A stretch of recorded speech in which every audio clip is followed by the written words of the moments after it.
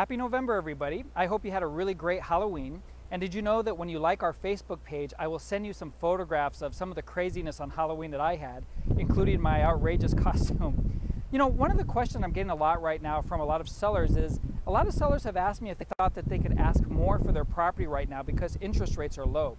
Basically, what they're telling me is that with interest rates low, the buyers can afford more home. Well, actually, this can be a very negative item in marketing your property. We work with a lot of buyers as well, and the psychology of the buyers is that they feel that they have a lot of time because interest rates are low. There's no real sense of urgency, and the buyers are really shopping for the best priced deal out there. Ironically, when interest rates start to go up, that actually creates quite a bit of urgency for buyers, and that's when they really want to make deals. So if you're a seller out there and you're considering marketing your property, you know, this may be a great time, and I would not encourage you to price it higher simply because interest rates are low.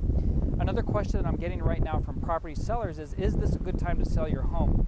You know, a lot of sellers are taking their property off the market right now because of the last quarter of the year, the holidays, Thanksgiving, Christmas, and such. But actually, this strategically could be a very good time to sell your property.